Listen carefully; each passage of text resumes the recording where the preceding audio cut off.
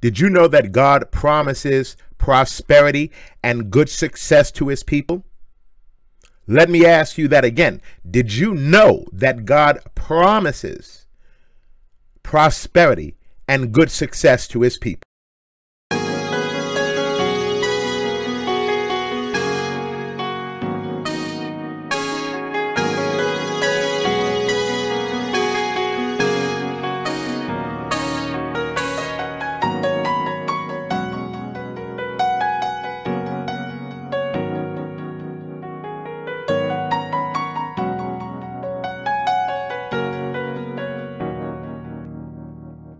Well, good morning. Pastor John Davis of the Amityville Community Church. Let's ask the Lord to bless our time in his magnificent word in Jesus' name. Amen. Well, good morning, Father God. Good morning, Lord Jesus. Good morning, blessed Holy Spirit. What a great, wonderful God you are. Want to ask you now to bless this time in your word. Want to ask you to help us to encourage saints, to lift the souls of believers, because you're a wonderful and great God in Jesus' name. Amen and amen. So, I'm going to read some passages, and I'm going to explain this to you. I want you to follow with me. Joshua 1:8, this book of the law shall not depart from your mouth, but you shall meditate in it day and night, that you may observe to do according to all that is written in it. For then you will make your way prosperous, and then you will have good success. Joshua 1:8, this book of the law shall not depart from your mouth, but you shall meditate in it day and night, that you may observe to do according to all that is written in it. For then you will make your way prosperous, and then you will have good success. Psalm 1. Blessed is the man who walks not in the counsel of the ungodly, nor stands in the path of sinners, nor sits in the seat of the scornful.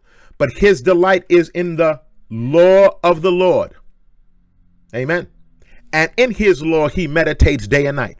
He shall be like a tree planted by the rivers of water, that bring forth its fruit in its season, whose leaf also shall not wither, and whatever he does shall prosper. That's a pretty blanket statement. And whatever he does shall prosper. Now I'm going to tell you this. I want you to listen closely. Blessed is the man who walks not in the counsel of the ungodly. I'm going to tell you this right now. Be careful who you listen to. Be careful who you listen to. Amen. Be careful who you listen to. There are people that are going to give you advice. They're going to say things. You may not even like listening to me. Then if you don't, amen, let's cut it off. But you're going to find there are people, they're going to give you counsel. It's going to dampen your spirit. It's going to take you down a notch. You had godly fire. You had godly enthusiasm. Now, but notice, meditating on the word. So just here we already see this. Now there's so much to be said here, but I'm going to focus on this. It's hard for me to stay on one train of thought sometimes because the Bible just explodes in your mind. Oh, glory to God. But notice, prosperous and good success. Why do I say that? There are people, dare I say, teachers and preachers. They don't even like these words, although they're in the Bible. Now, I'm going to explain to you something very important. Listen closely. Follow with me. I'm going to say some names. I'm going to say names. Now, whether you agree with these people or not, what I'm going to point out to you is this. I'm going to say some names. Mother Teresa, Zhao Baiyu, Eric Weinerheimer, Martin Luther King. Now, why do I say those names? I don't care if you're offended at those names. It doesn't bother me. But I can tell you about each of those people. Each of those people in their specific life, they were quite prosperous and quite successful. Did it mean they have $1 billion? Absolutely not. But we know that Mother Teresa in that leper colony, working with those lepers, wonderful. Amen. Clearly, highly regarded. Zhao Baiyu, you might have heard me mention him before. No legs, 2 prostheses, and at age 69, he's climbing Mount Everest. Now, I'll just throw this in there. At age 69, he's climbing Mount Everest. Some of us have a hard time getting up in the morning. Amen? Amen? Some of us love a couch. I know this. Some of us. I didn't say some of you. Some of us. So I like these people because clearly God had blessed them with success in their life. Now, Eric Weinerheimer, first blind man to climb Mount Everest. You know, Pastor John may have a fascination. I just want to know what makes a person wake up in the morning and climb Mount Everest. Because when you talk about prosperity and good success, it's a spirit. There's a spirit that possesses people that they want to go after something. Now, let me just also say this. And Martin Luther King, winner of the Nobel Peace Prize, whatever you may think of him, successful in what he attempted to do. And we know that, let's just, of course, look at the Apostle Paul. Was he successful? See, I don't think church people always know what they want.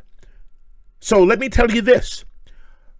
If you have something in your life, a vision, something you want to accomplish, I can show you in the Bible that God will bless you. Because it just said in Psalm, whatever he does will prosper. Whatever he does. Amen. I will tell you this. There are no shortcuts, though.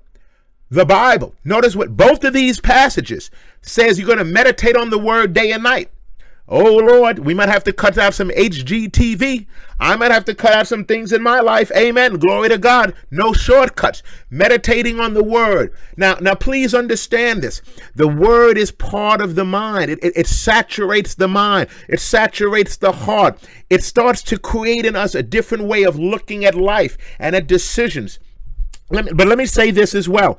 Going back to this blessing from God, that you're going to be prosperous, because some may say that, oh, look at those passages. That's the Old Testament for some preachers who are afraid of these words. And I say this because I know that there are people in church that have great hopes for their life, great dreams for their life. They do. And there are people around them that are always telling them something in the Bible. Let me show you this. Romans 8:32. Romans 8:32. He who did not spare his own son, but delivered him up for us all, how shall he not with him also freely give us all things? What are all things? I don't know what all things are for you, but watch this. I'm not going to tell you what all things are not for you. Don't let people keep telling you what God does not have for you. It's amazing. Everybody knows the will of God for everybody's life. I'm going to encourage you in this. The Bible promises you prosperity, good success. The Apostle Paul says, look, you need something. God didn't spare his son. How will he not with him also freely give us all things? Now, please notice, I am not just focused on the money. I'm not going to say money is not for you, but the four people I mentioned, climbing Mount Everest, oh, I envy that. At 69 with no legs, that's a spirit. That is a spirit. Oh, amen. Amen. So now, let's look at these passages here. I'm going to show you this, and I want you to understand this. Whenever you see people successful, all the wisdom came from the Bible.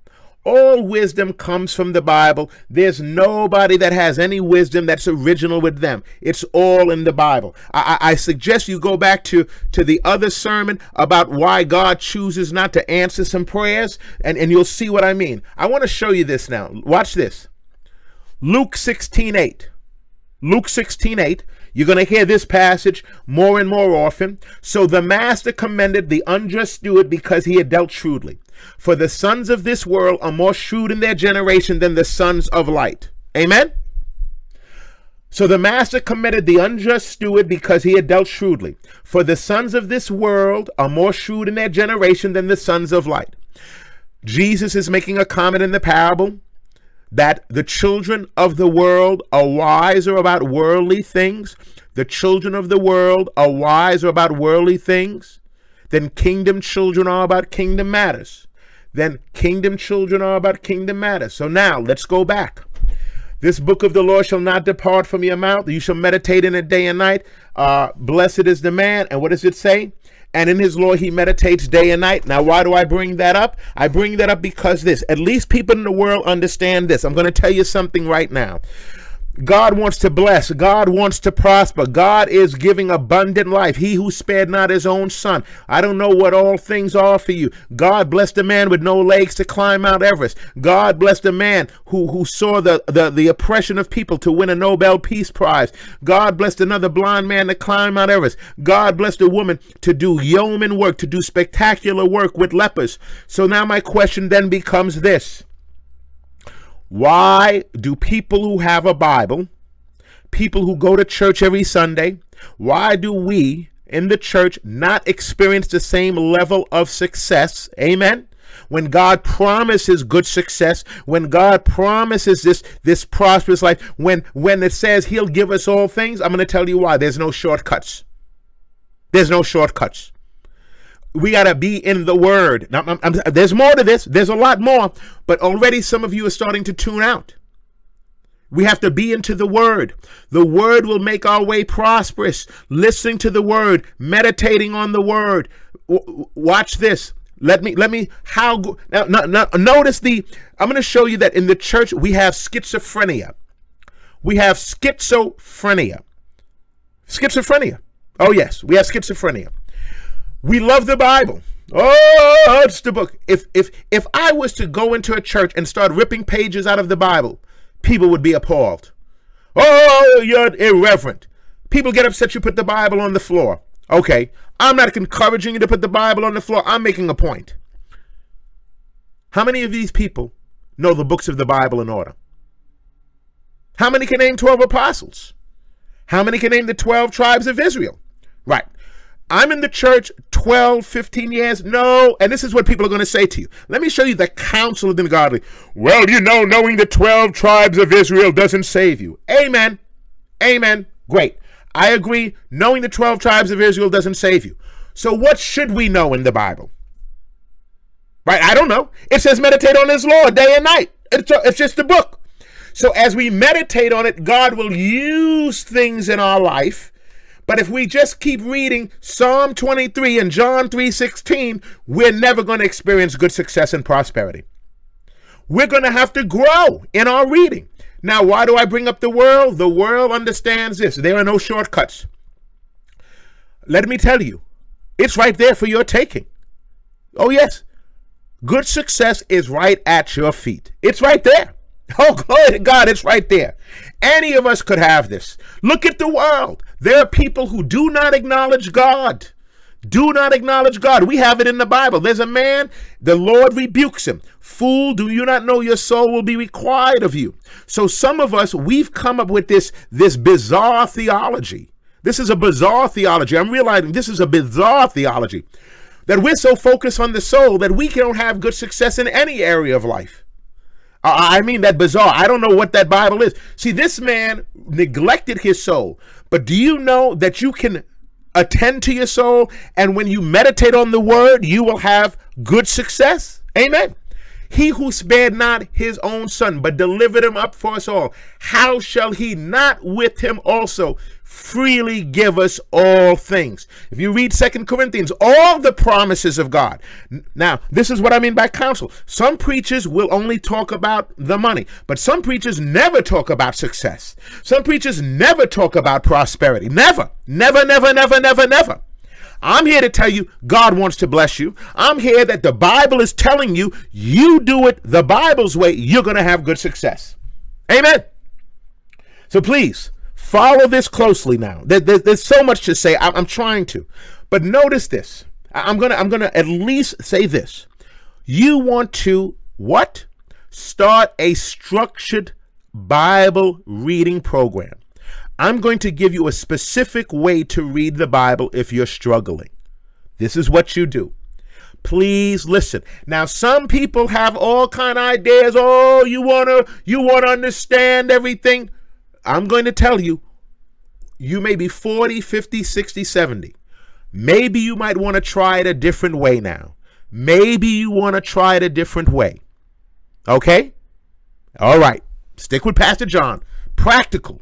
I like it. See, I'm simple. Pastor John is a very simple-minded man. If things are too complicated, this is why the world has that saying, kiss, kiss, keep it simple, stupid. Oh, I'm not that bright. I'll tell you, all my prayers are written out. That's another story. That's another sermon. I write all my prayers out. And I'll say this, God has been very good in that. But I'll tell you, I used to be 450 pounds. Some people who knew me, they saw, oh, I went to, anyway, I'm just saying the word of God will bless you in areas of your life that you cannot imagine. I want to encourage you in that. I want to encourage you in that. So now, look at what it says. The book of the law shall not depart. It takes 72 hours to read the Bible. I'm giving you practical information here. 72 hours. If you just put on a audio app and sat down and read along with the man or woman, whoever's reading the Bible, watch this. Watch this now. You ready? First of all, you would know that today we read Genesis 1 to 4. Now, but when you read along with somebody, when you get to Leviticus and Chronicles, you'll just listen to them. You'll learn how to pronounce the names, and you will systematically be making the word of God a part of your life. Now, how simple is this? Day and night. Maybe a little bit of reading in the morning, maybe a little bit of reading in the night. Amen. Whoa, how simple could that be? Meditate on the Lord day and night. Maybe if we took the word at face value and did it. Now, however people want to say, well, see, again, people are going to tell you, oh, that's legalism. That's, oh, no, you want to be led by the Spirit. Okay, so for you, you ask yourself, how are things going for you? If I'm saying something of value for you, I'm going to encourage you to listen. I'm very careful who I share this information with. I have a wonderful niece. I told her this.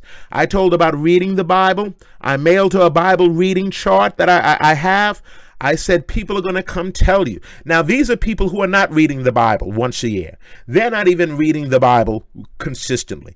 Now, if the Bible takes 72 hours to read, cover to cover, I'm explaining. We're not going to understand everything, but the word starts to become part of your life. And you will understand more and more because you're reading it more and more. You're hearing it more and more. You're meditating on it more and more. Things, and then when people say things, it's going to come to your mind. So if you have a hard time reading on your own, an audio app. Now, watch this. Watch this. We're going to just take a random number. Jesus says, can't you watch with me 1 hour? So we're just going to take an hour. I'm giving you practical information. Imagine, now watch this. Why are the children of the world smarter? Because the children of the world, what do athletes do? What do farmers do? They get up early. Some of us, we may have to start waking up a little early. But imagine if we did 30 minutes in the morning, 30 minutes at night. I'm giving something manageable. That's an hour a day. 1 hour a day, 23 hours left. If you know, in a week, there are 168 hours. If you read the Bible 7 hours a week, you have 161 hours left to yourself. See how that sounds? I love numbers.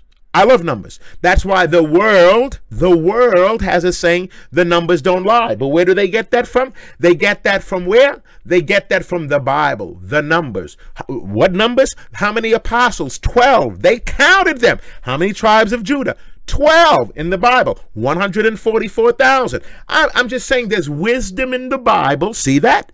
On the first day of the week, on the second day of the week, what is that? That's a schedule. You know, Pastor John loves to talk about a schedule. Not that I always follow it. May God grant grace. But a schedule. On the first day, on the second day, on the third day. See, God promises prosperity when we what?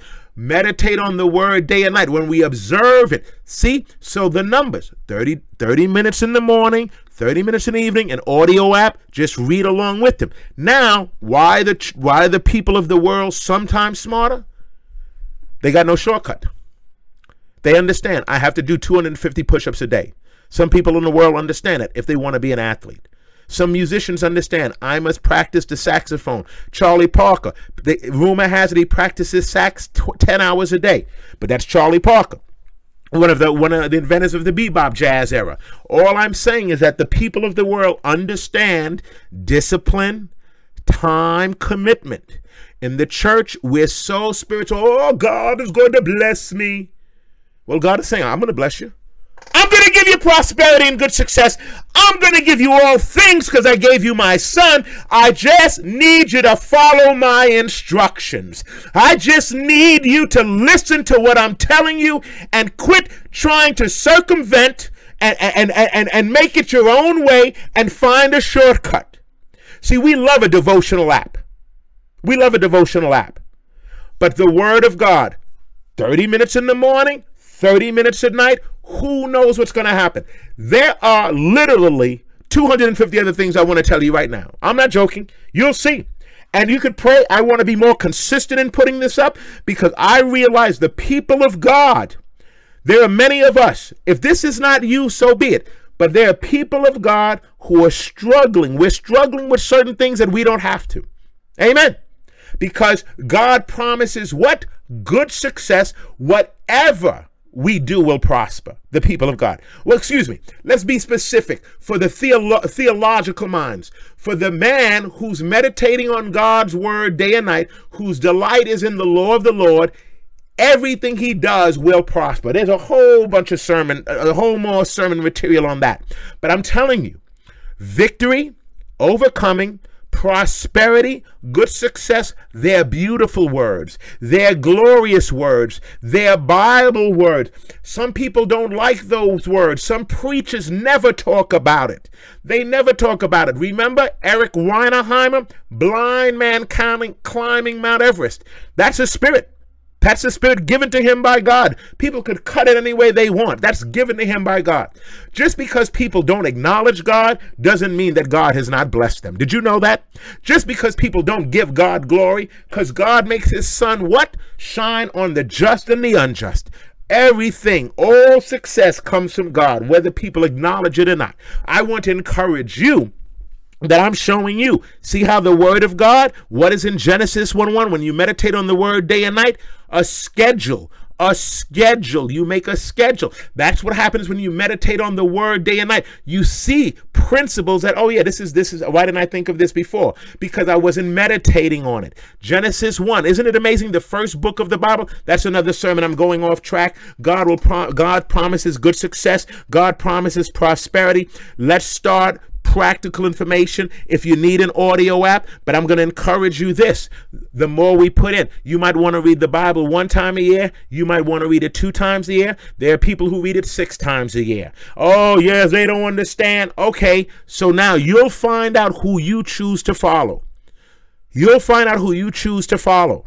You're going to have to make decisions about what preacher you listen to, what teacher you listen to. Amen. You're going to have to make decisions. People have all kinds of advice, but they're not doing anything in their own life with the Bible. These are people, and I asked them, how many times are you reading it in a year? Well, I read to understand, which means I'm not even reading it 1 time in a year. Amen. And if you ask them questions about certain parts of the Bible, but they've been in the church 14 years. They've been in the church 22 years. So I'm telling you, let's not go through the motions. Let's follow the word of God. Amen. Oh, glory to God. God promised you prosperity. Whatever you do will prosper. Whatever you do will prosper. Whatever you do will prosper. He who gave his son will give you all things. Oh, God loves to bless. Doesn't God delight in blessing his people? Don't let anybody tell you what your blessing is. Don't let anybody tell you what your blessing is. You go to the Savior. You find out what your blessing is. Whether it's a blind man climbing Mount Everest, whether it's a man winning a Nobel Prize for civil rights, whether it's a woman working in a leper colony, whether it's a man with no legs climbing Mount Everest, you go find your good success. In Jesus' name, amen.